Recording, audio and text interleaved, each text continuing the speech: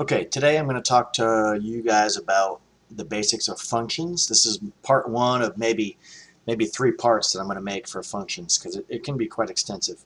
Let's start off our program. I'm using the dev C++ again. Include your IO stream and create the main function. So we've been using functions, the main function. Usually it looks something like this, return 0. Now functions is like a mathematical construct basically where you have multiple inputs or no inputs. It goes through like a black magic box and it does stuff to whatever you input, and then it outputs one thing only. So we're going to start off with a very basic function that doesn't do much at all. To create a function, you have to put it above your main function and declare the header file, or a header it's called, or a function header. So I'm going to call this one print stuff, and this is the way you define it in the header.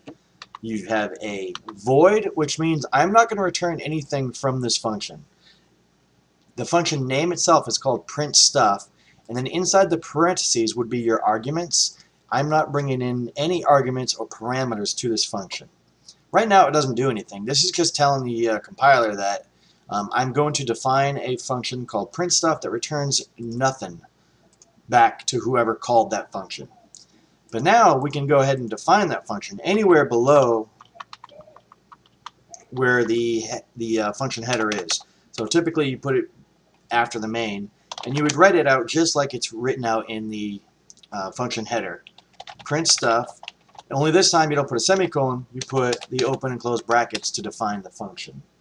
So what we're going to do is we're going to print stuff here. We're going to use the standard cout.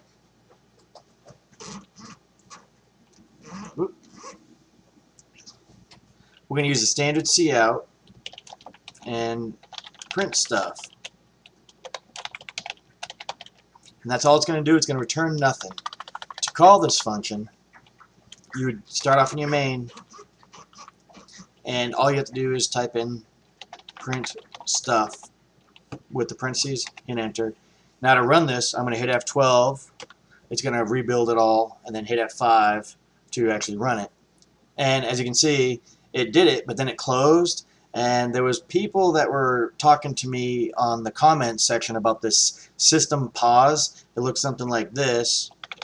System pause, or I think it might be case sensitive, I'm not sure. And you can run it like this, and it'll pause until it's waiting for a keystroke, right? So it says print stuff, you can see it right here, and then it's waiting for a keystroke. System pause is not a good way to write C++ code. What it's actually doing is it's taken away from your program, it's opening up another program through the operating system call. It's looking for a program called pause, and it's allocating memory and doing all these things in the background that are not really good. It's bad programming practice. Even though it looks simple in practice because it's just one line of code, it's actually very poor programming practice. So to get around that, we usually just do something like create an integer value called pause and cin pause.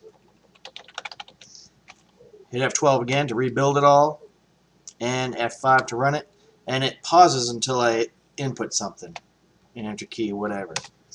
But just so you know, the system pause is not good programming practice. You can Google why. There's tons of reasons why.